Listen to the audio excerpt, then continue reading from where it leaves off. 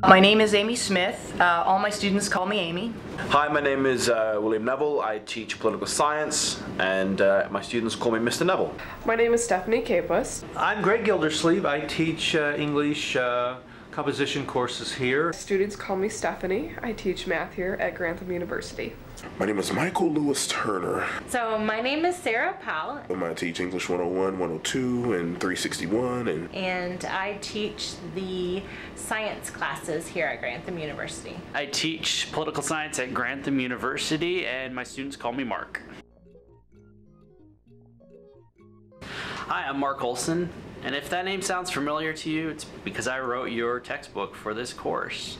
I wrote this textbook because I wanted to share with you about my journey through college. And that journey was more than just learning facts. It was really a journey about discovering who I was, my worth, and what I was about. I wanted to invite you through this book into a similar journey and an adventure that you are going to experience throughout college. My first experience in college, I walked onto that campus thinking I knew everything. Well, my first semester in college, and I had a teacher, and I remember him saying, yes, some of you guys did really well, and as expected, for some of you guys, there was a lot of blood. And I think I quickly had to humble myself and realize, you know what? Everyone's in the same boat. We are all new to this. We all have to kind of band together and figure this out as a cohort. And he said it just like that. There was a lot of blood. My first semester was at Goldsmiths College, University of London, in England. I remember on my first day we were handed massive booklets of information, and I started reading as soon as I could for the first few weeks, but by the end I had not read nearly enough.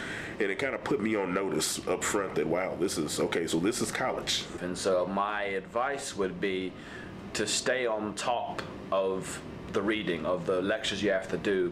They're not going to hold my hand, they're not going to baby me through this, and so I've got to really be on top of my stuff. So.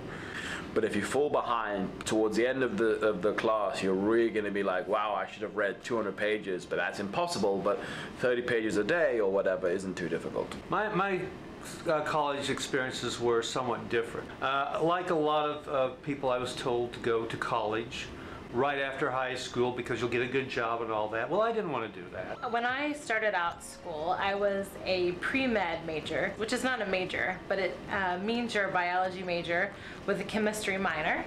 I wanted two things in life. I wanted to be a comic book writer or a rock star. You don't need a top college degree for either of those. Life intervened, that didn't happen, and belatedly I went back as a non-traditional student. And one of the required classes is general chemistry. And I remember having gone to the first day of that class that I learned that my high school chemistry did not prepare me for that class.